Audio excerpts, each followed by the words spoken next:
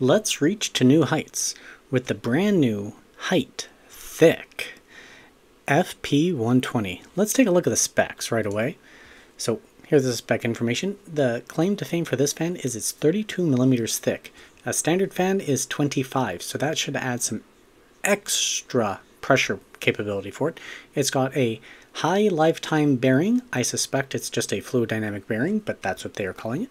12 volts, 0.8 amps, so it does draw a lot of power, but it also is a 3000 RPM fan. So you're only going to be connecting one of these per fan header on your motherboard if you're going to do direct connect.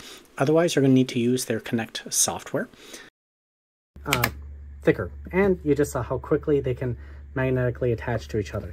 So it's just got some pogo pins that transfers power, data, instrumentation readouts. So see these little holes? It can actually take in like airspeed or thermal measurements into that. So there's a thermocouple in it, so you can get extra data through the Hyte Nexus software. So you would have to install the software and get it all running like that. But even without it, they do work. So you got this pogo pin.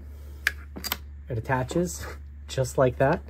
Now, it does have an adapter, just a standard 4-pin, and it just slides into place. And this is what I've been using for all my testing, and it works flawlessly. Or you could plug this into like the Nexus Hub or their cooler, the Q60, and it will handle all the data readouts and allows you individual control of each of the fans. I'm not going to be covering the software just because that is something different than my normal. Anyways, it's got an extender. It's got another hub link for the main access and a couple other extenders and stuff like that. So overall, it comes with all the accessories they could possibly need for these fans. Let's take a closer look at the fan itself.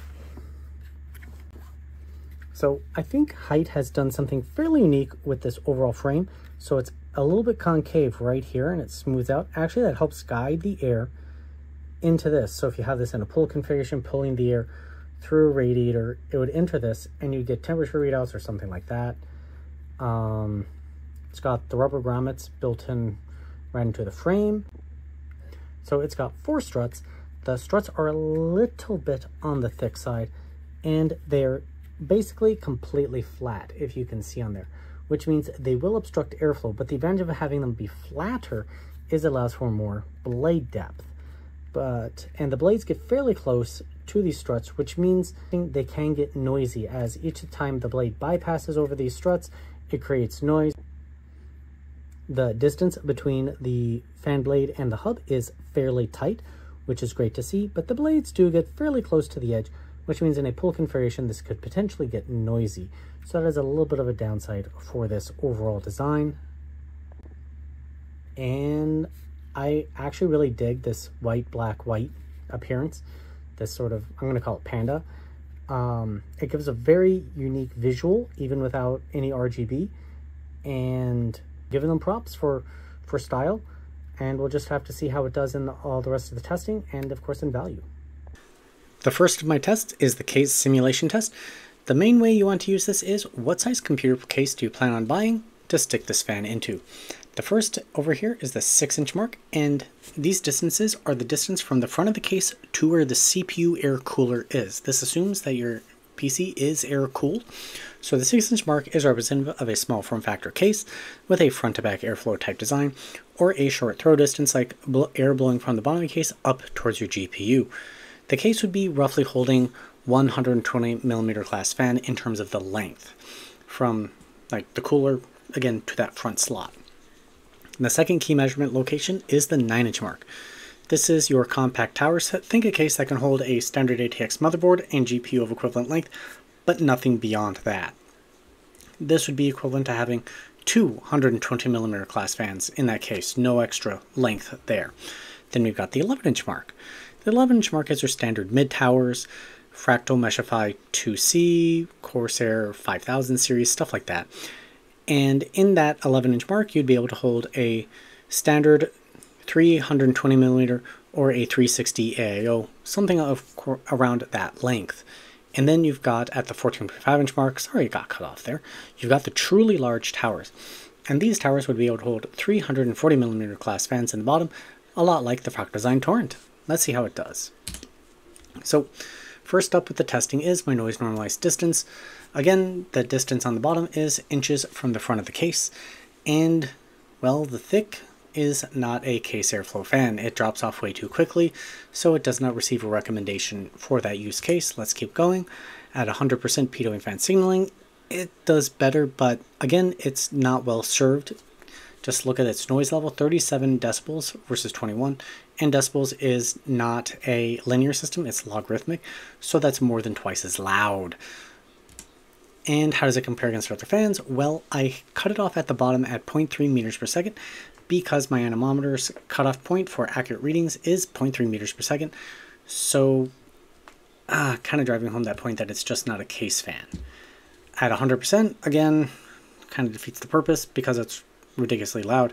But I have other fans that, some of which are 3000 RPM fans, or near there, others are not, and well, you can see it's significantly noisier while not being able to direct airflow very effectively. And in case you're wondering, here is how the airspeed versus decibel reading looks for this fan. It is incredibly bad. Like, it went over 35 decibels by my readings. Again, I subtract out the my noise floor, and it doesn't move very much air, and it's very noisy. The 9-inch mark was chosen because, well, most fans tend to drop off between the 6 and the 9-inch mark, so this one is into that category. And I'm starting to add this to my videos. Sown, I have a video about it, but it converts the logarithmic system of decibels into a linear system of Sown, and it helps accentuate just how worse it is at higher noise levels compared to other fans.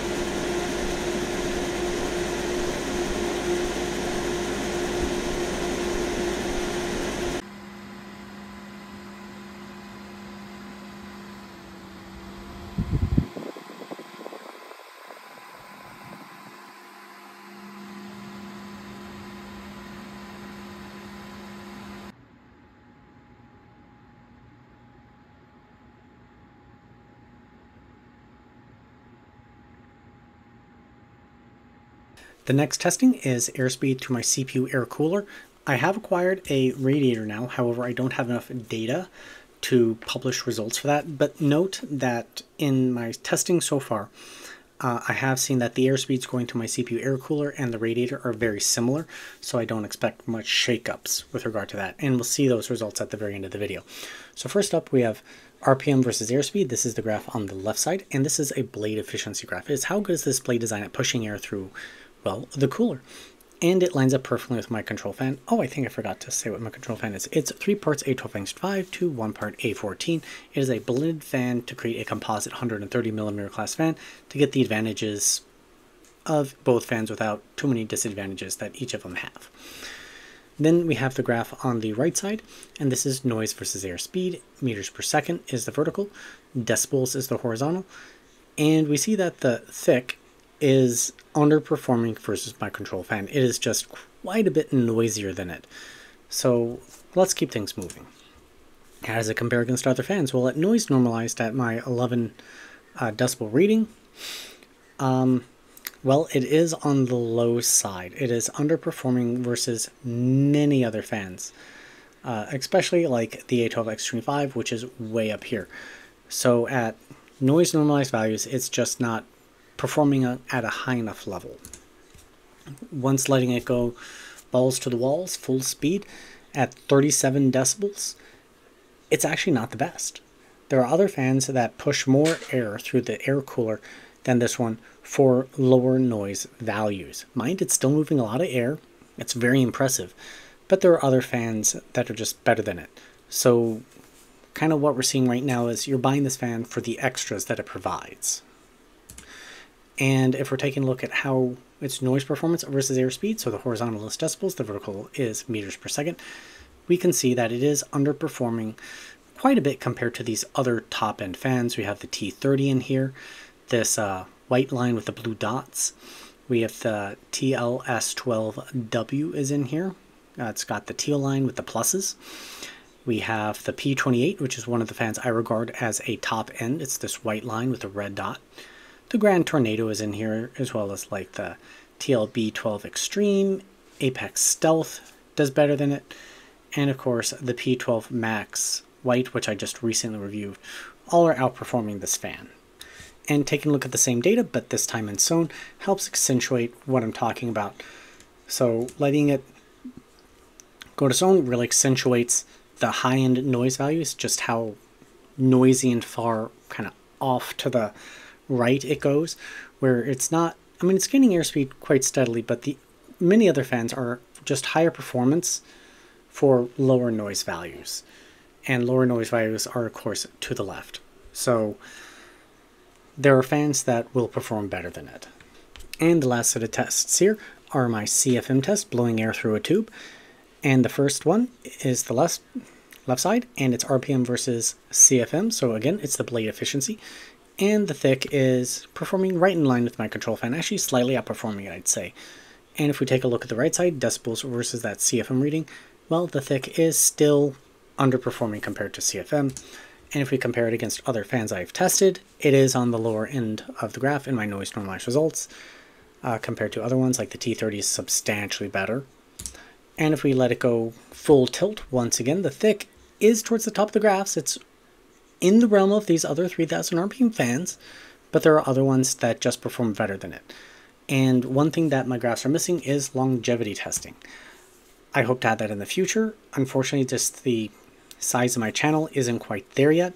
It is viewers like you that will allow me to implement that sort of testing, to acquire the capability to just do long time testing.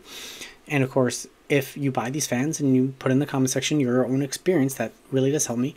But if you're looking for a way to help support this channel, hitting that subscribe button, or joining me on Patreon, or being a YouTube member really does go a long way in supporting this channel and making buying fans and the test equipment very possible.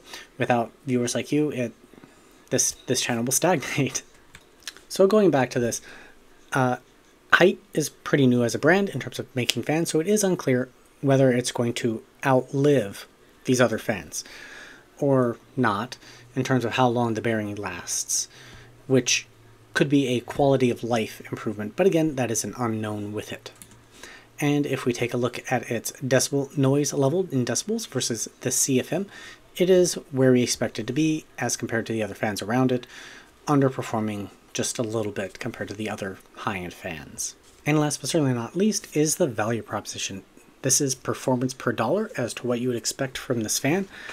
So it's basically taking what performance value I got and dividing it by dollar. It does not take into account the extras like the software, the thermal sensor that's built into it, the specialized connectors, those, or the visual appearance or RGB. It doesn't take into account that. So it's just the performance of the fan that you get. And so the THICC is way underperforming. It's actually in line with the T30 in terms of its value. At 100%, sorry, I do apologize, the 6-inch one is not set up smallest to biggest. Just the way my Excel template doesn't allow for that. But it is clearly well towards the bottom. Matter of fact, it's in line with what the T30 is. It's actually a little bit less than that. Again, this is for the case airflow, so at the 11-inch mark, it's basically 0. And at 100%, it's so close. You don't buy it as a case fan. Okay, CFM testing. Well, it's still pretty terrible value. It's actually under the T30 here. And at 100%, it's still a pretty bad value under the T30. And through the CPU air cooler, it's just a little bit under the T30. And at 100%, it's a little bit better than the T30, but still well towards the bottom. All right, that brings us to the end of the video. This is the raw data. The raw data does belong to me. If you wish to use it for your own personal use, you may do so. If you wish to use it in any sort of publication, written journal, or anything like that, I do ask that you reference me and my channel. Now that that is out of the way, would I recommend this fan? Well, sort of. The Nexus software looks very intriguing. Being able to individually tune each fan individually on a radiator, if it allows it to work like that, that is very cool. And each fan having a thermal sensor so that you can tie the thermals coming through the radiator to the fan. It also wasn't particularly noisy in a pull configuration. So that's all very, very cool. It's just fairly expensive and doesn't quite have the performance that you would expect from such an expensive fan. Now, how does it perform on the actual radiator, the THICC Q60? And does it need such a thick fan for it?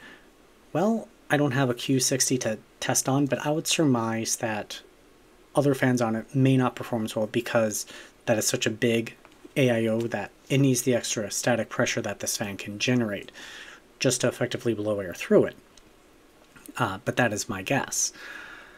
So if you're buying the Q60, it comes with the fans. You're all set. If you want to stick these fans on your Arctic liquid freezer, just stick with the stock fans or replace those stock fans with P12 Maxes. You're going to be better served. So that's kind of where I am with this fan product at this time. I think it's very cool, and I look forward to seeing what Hyte makes in the future. Anyways, if you like my content, do please think about joining as a YouTube member or becoming a Patreon member. That really does help with this channel. I understand that that is not a contribution that everybody can make, but go ahead and hitting that subscribe button does go a long way in helping this channel grow. So I thank each and every one of you, as well as my Patreon members. You guys completely rock, and well, you're helping keeping this channel going. Anyways, thank you very much. Have a great day, and I hope to see you next time here on Computer Tech and More.